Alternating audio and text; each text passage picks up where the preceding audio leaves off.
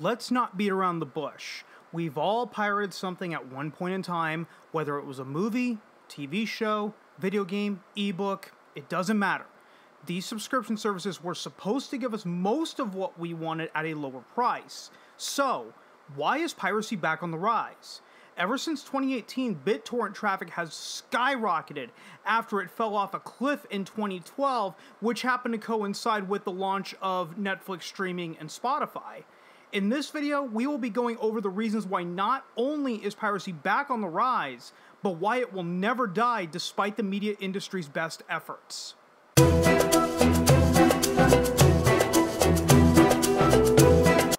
This is a retread of the same point that I made in my Piracy Always Needs to Be an Option video, so I won't spend too much time here.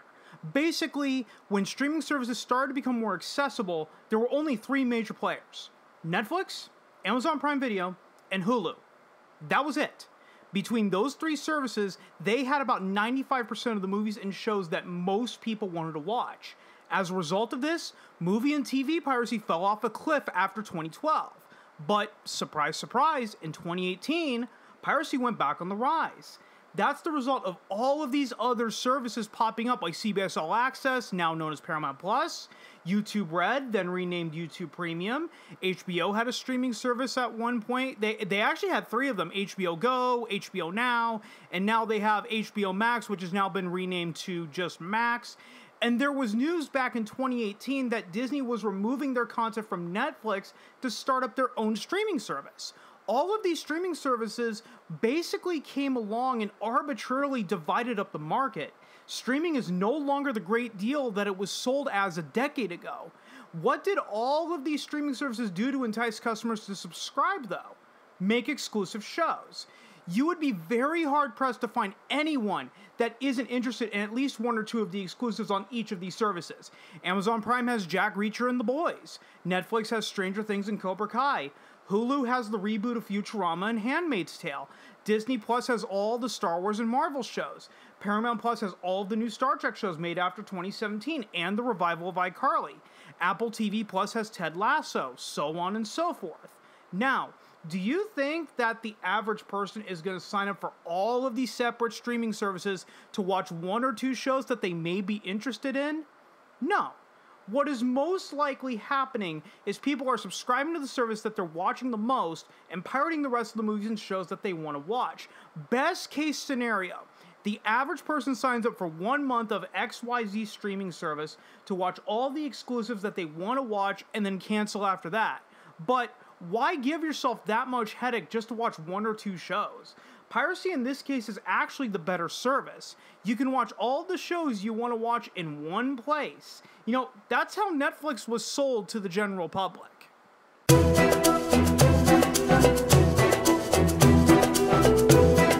Before I made my video on why piracy always needs to be an option, the only movies and shows being delisted were on storefronts like the PlayStation Store, the Microsoft Store, whatever they call it now. I remember it was called Xbox Live Arcade, Vudu, etc. for a variety of reasons.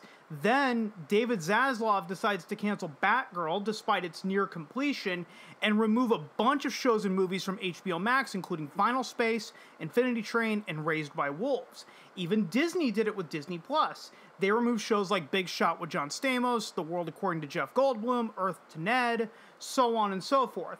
Paramount even removed Star Trek Prodigy off of Paramount Plus. The logic was simple.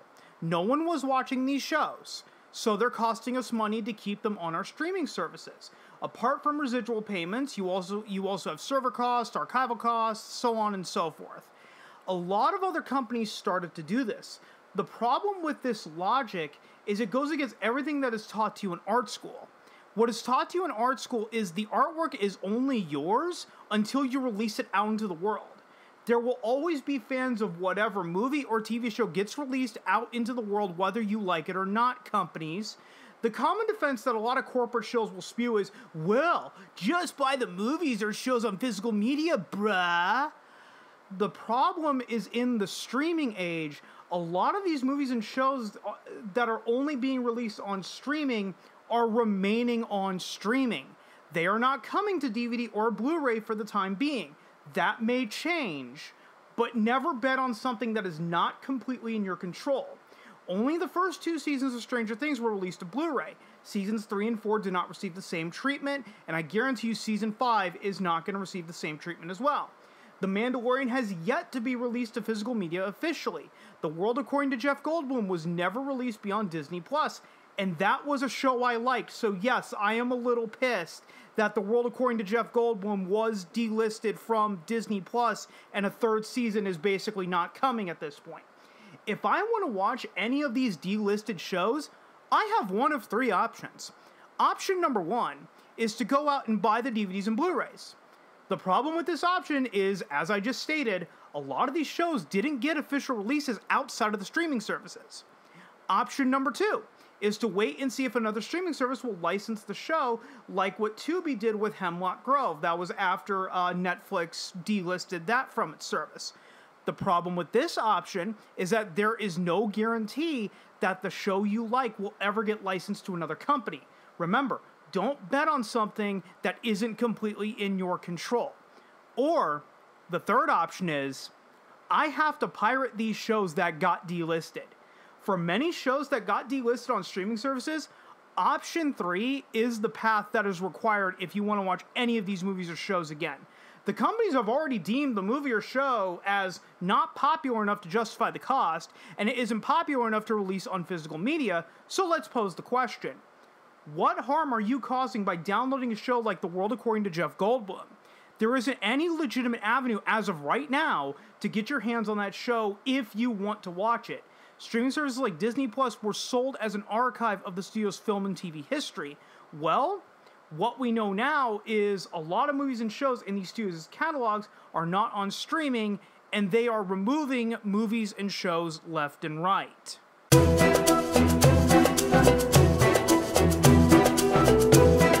On top of delisting movies and TV shows, services like Netflix and Disney Plus are now introducing ad-supported tiers. I have 2 problems with this approach. The first problem is the double dipping like what we saw with cable. These streaming services not only want you to pay a subscription fee to access the service, but you're also going to watch ads on top of that. The reason why people don't have a problem with services like Crackle, Pluto TV, Tubi TV, or Freevee is that even though there are ads, there is no subscription fee attached to those streamers. As of the writing and recording of this video, I can open up Tubi TV and watch anything that is on that platform as long as I let the ads run. To most people, myself included, it's a pretty fair trade-off. Believe it or not, the double-dipping nature of ad-supported tiers isn't the biggest problem with them.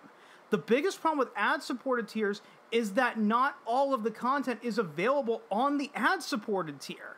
Hey, Netflix subscriber, you want to save money? Sign up for our ad-supported tier. Oh, you want to watch Cobra Kai? Sorry, that show isn't available on the ad-supported tier. Oh, you want to watch House of Cards? Sorry, that show also isn't available on the ad-supported tier. So, what was the point of signing up for the ad-supported tier if the shows I want to watch aren't available to watch on the ad-supported tier? You know what service has all the movies and shows that I want to watch whenever I want for no subscription fee? Maybe there's ads, maybe there isn't. Every torrent site ever.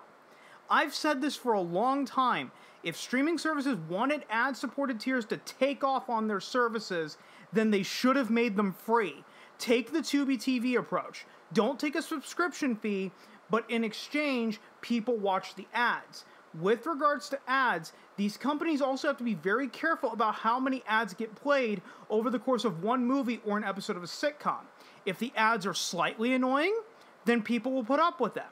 If the ads become too intrusive and obnoxious, like what we see on YouTube currently, then people will find ways to avoid them. If the goal of ad-supported tiers was to reduce piracy by making access more affordable, then the streaming services sure as shit failed on that front. Sure, more users may have signed up for them, but if all of the content isn't available on that tier, then what was the point of signing up for it?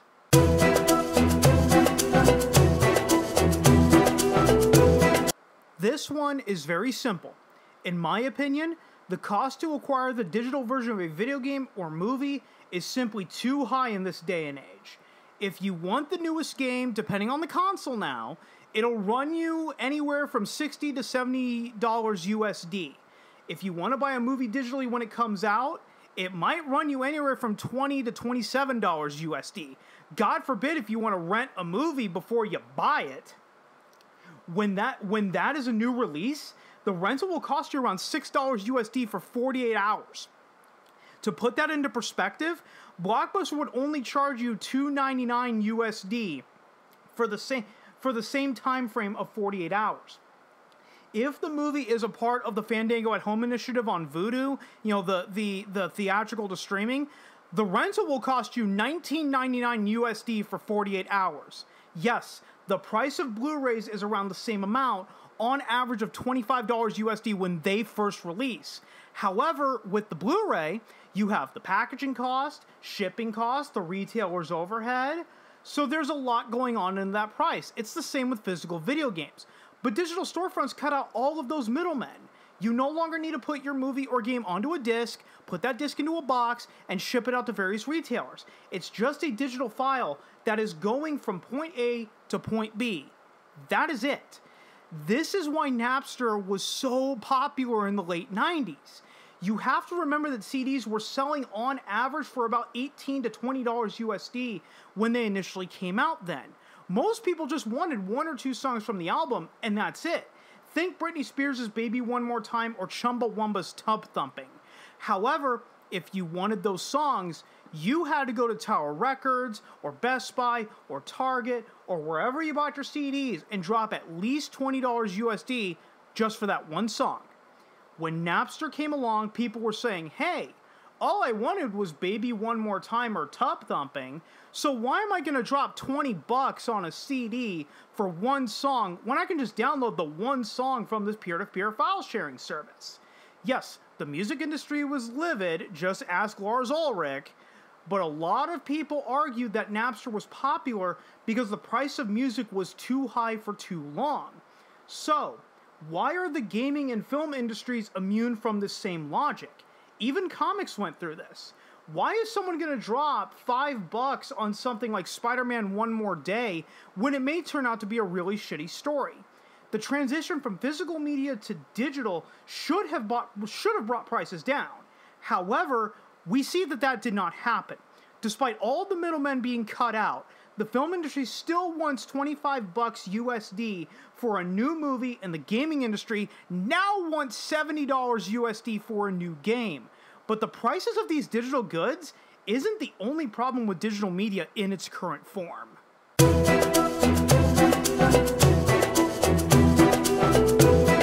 DRM, or Digital Rights Management, is a system that, in theory, curbs piracy. But in practice, it actually encourages piracy. DRM is placed on everything from movies to video games to ebooks to digital comics, everything released digitally, essentially. Remember in 2022 when it was announced that the John Wick movies were being pulled from the PlayStation Store in some parts of the world? Well, even if you bought those movies and downloaded them to your PS4's hard drive, you wouldn't be able to watch them anymore. This is one form of DRM, a kill switch. Guess who didn't have to worry about not watching the John Wick movies on their PS4s? The people who bought them on DVD or Blu-ray, of course, and the people who pirated those movies and played them on their PS4 via a thumb drive. See, the company can't destroy a pirate's copy of the John Wick movies because the pirated copy doesn't have that kill switch DRM in it. The pirates already cracked and or circumvented it before making it available as a torrent. Likewise with games, a lot of games had what was known as quote-unquote always online DRM, meaning that even if you were playing a single-player game, if your computer wasn't connected to the internet, sorry, you can't play the game anymore because we can't verify that your copy of the game is legitimate. Diablo 3 required its always online DRM to check the copy of the game every 5 minutes. The PC port of Assassin's Creed 2 had something very similar. When Watch Dogs launched in 2014, Uplay, which was Ubisoft's launcher on PC, was running into issues stemming from people wanting to play the game that they just bought on launch day. Very few legitimate consumers were able to get Watch Dogs to run on launch day because of this always online DRM. SimCity back in 2013, I don't remember if it was like 2015 or 20, it might have been 2013, had the exact same issue with EA's launcher Origin. So, I want to ask all of you listening, can you guess who didn't have any problems playing Watch Dogs or SimCity on launch day, despite the issues with you playing Origin? The people who pirated the games. Once again, the DRM would have either been cracked entirely or circumvented to avoid the online check-in. When Denuvo came out and marketed itself as the uncrackable DRM, did the pirates just pack up their bags and go home? No, of course not. Anytime a company comes out and makes a claim that their DRM is uncrackable, piracy groups take that as a personal challenge. Then, when they crack the DRM, it's a major victory for the pirates, and it makes the DRM companies look like complete fools for challenging these people in the first place. Also, if you remember back in 2022, the Denuvo DRM allowed one of the URLs to expire, so the always online DRM could not connect to the server to verify the legitimate copy. So if you bought a game legitimately, I don't remember which games were affected, but let's say you bought one of those games legitimately and you wanted to power it on and play it. Oh, sorry. The DRM cannot verify the copy, but don't you dare go out and pirate it. All DRM does is it punishes the legitimate customer. If Ubisoft's VP of Digital Publishing, Chris Earley, even Ubisoft's VP of Digital Publishing, Chris Earley, did an interview with GameSpot back in 2014 where he said, quote, "What becomes key for us is making sure we're delivering an experience to paying players that is quality. I don't want to put us in a position where we're punishing a paying player for what a pirate can get around. Anything is going to be able to be pirated given enough time and enough effort to get in there. So the question becomes, what do we create as services or as benefits and the quality of the game that will just have people want to pay for it?" When confronted about the fact that Bethesda's Wolfenstein: The New Order had been pirated 100,000 times in its first week of release, he said that it was a mistake to consider that entire figure as lost sales because some number of people were always going to steal the game. Yeah, no shit, Sherlock. Anyone with half a brain cell could have figured that one out. If these companies continue to punish their paying customers, then they're just going to say, you know what? Fuck you. I'm never buying anything legitimately ever again.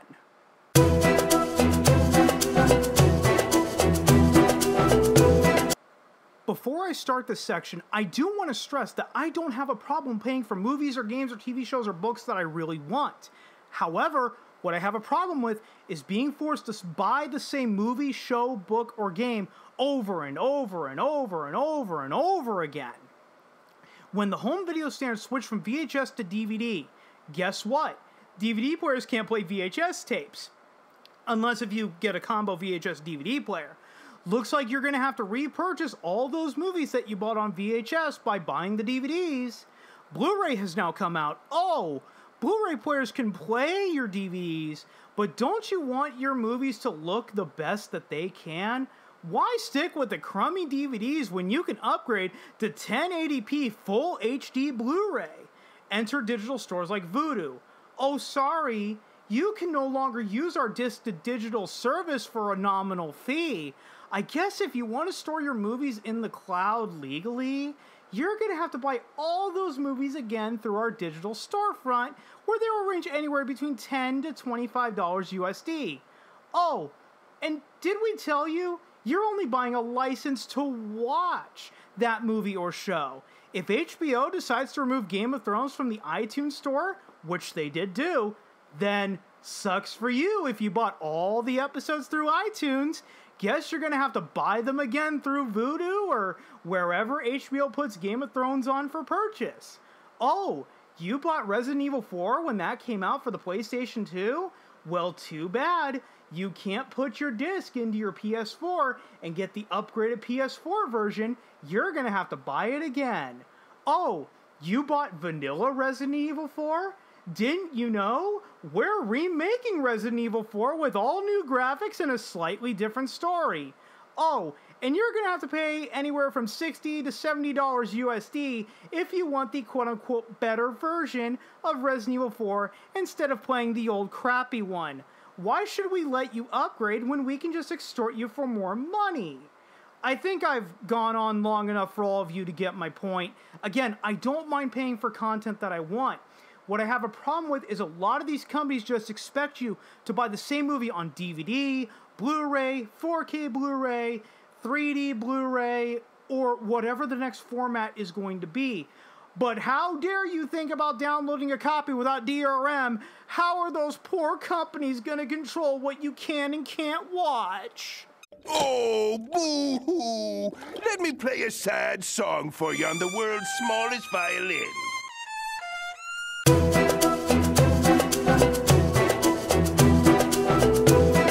There are many more reasons why piracy will never die, but we would be here for another 2 hours if we have to go over those as well. But one other reason why it won't die is because, let's face it, there are people out there that don't want to pay money for anything. If we're all being really honest here, that's why piracy on the internet started. It wasn't some moral argument about how all information should be shared freely. I know that's what people say now. It was because people were tired of paying $20 USD for a CD just to listen to Chumbawamba's tub thumping. However, how something starts doesn't really matter over a long enough period of time. Yes, piracy started because people didn't want to pay for anything. But it has now led to this unintended consequence about preservation. If we look at video games, Square Enix openly admits that they lost the source code for Final Fantasy VIII, meaning that a re-release of that game is not going to be coming because Square Enix would have to rebuild that game from the ground up. The only way that you're playing Final Fantasy VIII now is through emulation. The World According to Jeff Goldblum was removed from Disney Plus with no DVD or Blu-ray release. If you want to watch The World According to Jeff Goldblum, then I guess you're going to have to pirate it or buy a bootleg DVD or Blu-ray from some guy at a convention. We can't trust the companies themselves to preserve their history. Back in 2013, the U.S. Library of Congress did a study and found that at least 75% of all silent films released from 1912 to 1929 by American studios are lost forever. According to the Film Foundation, which is being supported by people like Martin Scorsese, Francis Ford Coppola, George Lucas, at least 50% of all movies made prior to 1950 are just gone, lost forever. Some are probably sitting in vaults in Russia or Germany or Bulgaria, but that's maybe a small handful of that 75% if we're being generous. If we want to use a very specific example, Nosferatu was only saved because of piracy. The widow of Bram Stoker, the original author of Dracula, sued the producers of Nosferatu for copyright infringement. The German courts agreed with the widow of Bram Stoker at the time and ordered all copies of that film to be destroyed. Think about it. If the German courts were successful in destroying every copy of Nosferatu, then one of the quintessential horror movies would have been lost forever. Only really talked about in books about how it ripped off Dracula, and nothing more than that. So, why will piracy never die? I think we have truly answered that question. Hey!